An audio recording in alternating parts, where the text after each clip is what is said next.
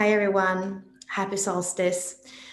Today we're going to look at the sky again, and we're going to weave human design with gene keys with astrology. When I looked at the charts a while ago, I just saw all the things that are going on, and there's so many things we could speak about right now on the sky. It's a really, really powerful time. So let me bring up the charts and show you. So we have the sun that's moved into gate 15. We're already in the third line. I didn't do any videos in the weekend, so we're already in the third line, which is the line of trial and error, of testing things out, of interactions, of using your solar plexus in order to go out and experience things and experiment with things in the world. So that's the energy of the day. We're already halfway through, so it's been for already half a day, and what I feel is powerful is that we just shifted in only like a few hours ago. We shifted into Cancer. So 15 is this hexagram that is right on the cusp between Gemini and Cancer. So you can see it here, Cancer on this side, Gemini on this side, and 15 is sitting in the middle. So when we are here now in the third line, that's when it shifts from Gemini to Cancer. So the sun goes from an air sign to a water sign. And what we can see even the formation here in the middle that are showing the transits. We have a trine. A trine is a 120-degree angle from one sign to another. And right now we have a grand trine because you can see we have the sun, and we have Neptune, and we have the moon. So that's a trine. And we actually also have Jupiter here, right, coming into the water sign. But you can see the moon in Scorpio, the sun in Cancer, and the Neptune in Pisces. That is a lot of emotions. The water energy is emotions. Cancer is more about the nurturing emotions, that kind of emotions that often get stirred up in our relationships, in our families. Scorpio is much more existential. So it's kind of going to even the place of despair, going to the underworld and finding out, dying to it, absorbing it, and then coming back up. That's what Scorpio does. And then Pisces is poetic, it's spiritual, it's beyond really words and even beyond what's human. So that is a powerful constellation that for me it's important right now when we have this. It's to allow your emotions. Are you allowing them, or are you trying to be stable? And here when we look at the connection with the throat center and the emotional center, we have Neptune here, and here we actually have the very last degrees of the 35. The Mercury is in right now before it's going direct again. So here we have the channel of Transitoriness, and it's all about emotions and allowing the emotions to be expressed and living through the transitoriness of life, living through the experimental way of life, and allowing emotions to tell us also, what's good for us, what's not good for us.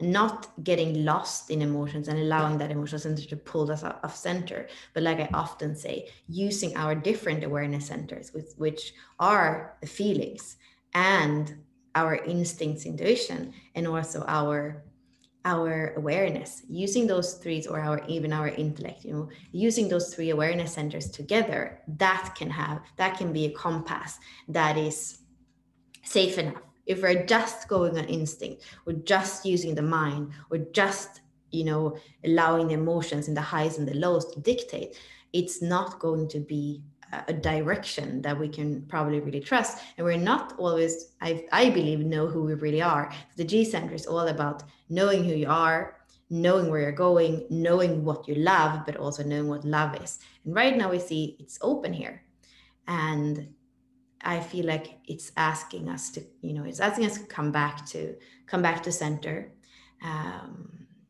I can also see, together with the transitoriness and the emotions, there is something with Jupiter that has just now started to go retrograde in gate 55, the gate of victimization. So we know that retrogrades have to do with revisiting, reevaluation. And it's in Pisces, like we said, it's spiritual, it's poetic. The Jupiter is about expansion. So what is it that we have to reevaluate when it comes to our expansion, when it comes to our growth, that can either allow us to be free, higher frequencies of the 55, or that is going to keep us in victimization? And how is this connected to also the things that we can just touch and see, like a spiritual sense of our life? What's there? You know, what is it that you need to reevaluate in order to be free? Is a good question to simplify. And then the other thing that I'm also looking at is when we look at Venus and Mars, and we know that Venus and Mars are kind of they're closer planets and they are balancing. Venus is more the feminine aspect, Mars is more the masculine aspect. So we have a balancing between Venus and Mars. If we look at the gene keys, we can say that on one side we have IQ and EQ. IQ being our values, being Venus, and then EQ being the emotional intelligence or lack of intelligence, and that's Mars. Or we could look at the other side, the unconscious side in our charts, and then we would have the SQ and the core wound. So they are always together. They're always couples. They're always complementary, is what we could say. And when we look at them where they are now, we have Mars in the 31, which is leadership. It's a Leo energy. And we have Venus in the 62, which is a Cancer energy, which is soon where the sun is going. So knowing a little bit more about the genetic makeup of the gene keys, this is the codon ring of no return. And it's all about words. I have the 31 in my attraction. I have the 62 in my north node on my design side. And words are extremely important. And not extremely important, it's extremely interesting, I would say. To me, language is extremely interesting to me. It's always been, whether it's English or any other language. There's something I wouldn't say that words are extremely important. I would say words are very powerful. That's really what I want to say. We know that. And you know, we can use them as propaganda to manipulate, or we can use them as guidance and impact. And when we're looking here at the codon ring of no return, it is about using words so that we can open up to a higher frequency. And more than anything, it's like when you have started to speak truth. So true leadership has to do with truth, right? And the intellect is not really about intelligence, it's about finding truth. So the codon ring of no return is that once you've started to speak your truth, there's no way back. There's nothing on the outside that can really come and tell you to do anything else. There's nothing that can make you unfree. There's nothing that can push you back into the victim again. But it takes courage to speak that. It takes courage, and there is the detriment here on Venus in Cancer. So I wonder where it is that we think that we can kind of figure it out with the mind. But really, the truth doesn't come from the mind. The truth comes from the heart. There is something to say as well, because when we are here in 0 degrees Cancer, basically what we are looking at is the solstice. So in the northern hemisphere, we have the longest day of the year. In the southern hemisphere, we have the shortest day of the year, which is the demarcation for summer or winter. So when I look here at Aries, Taurus, and Gemini, I feel like the seed that has been in the earth, in the ground, in Taurus, and that has started to kind of communicate with what's around it, close around it in Gemini. And it's about the self-awareness that the seed, or that the human, starts having in those 3 first signs.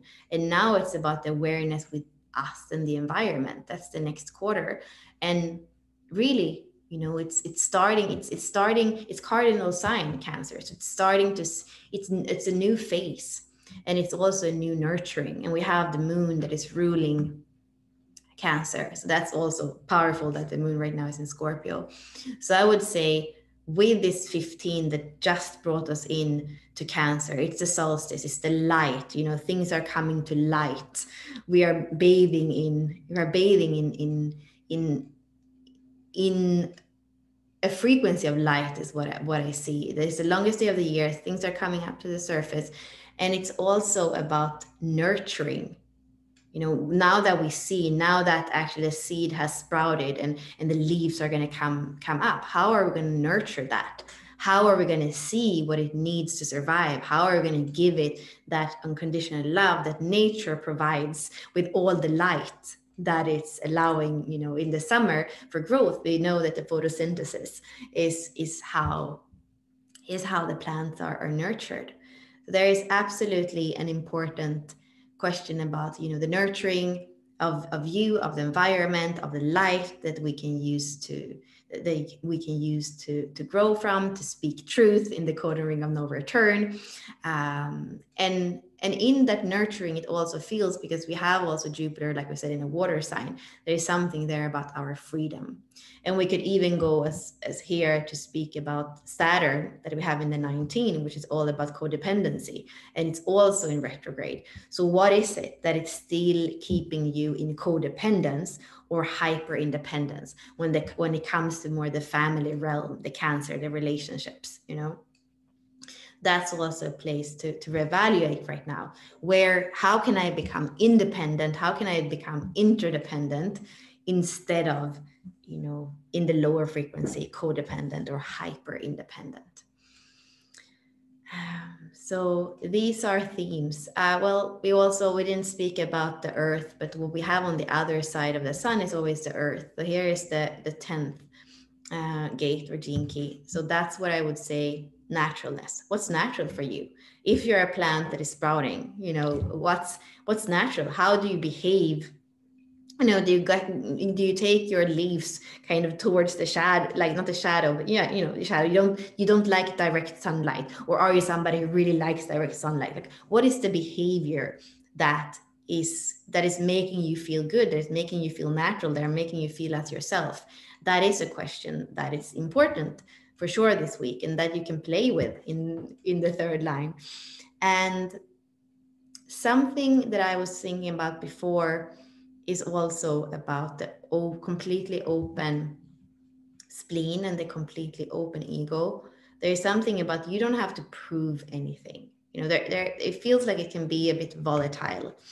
We were speaking about Mars in Leo before, I think it was last week. You know, there is some energy, some tension, also the square between Saturn and Uranus. There's tension in the air, and also where Pluto is in aspect to Mars. And so I would say there might be some uncomfortable moments in this week emotionally, but nothing should have you feel that you need to do anything in order to be approved of. You know, not allowing the tension, the pressure of the outside, or somebody else's victimization or turbulence have you prove something by doing something. Really, the ego center, the not self, is kind of trying to prove your worth or your meaning well by doing something.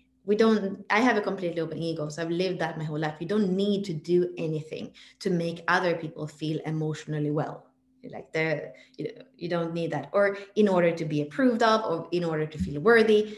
So I would say sit a little bit still in the boat and there are some powerful energies that will pass.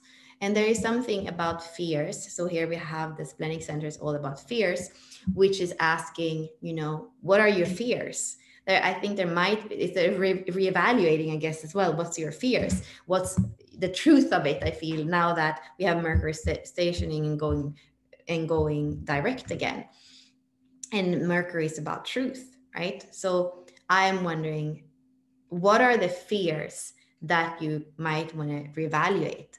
And not to say that they're good fears, because I don't know if any fears are really good, but there is a reevaluation of, like, what do you go into panic about? Where do you feel that you might fail? Where do you see corruption that you might be kind of stuck on? Okay, this is corruption. Like, where can you be open about those fears, the fears of tomorrow, the fears of inadequacy, all these things, so that you can have more wisdom and see things more in truth, is what I feel here. Maybe getting new insights in the 43, maybe getting new inspirations, allowing that. So to not get caught up in fears, especially fears that aren't yours, because when it's completely open, we can be, it's almost like there's no preferred way of feeling fear. We can feel all the fears, and here there's no preferred way of proving yourself. So you might feel like you need to prove yourself in all kinds of ways. So always looking at the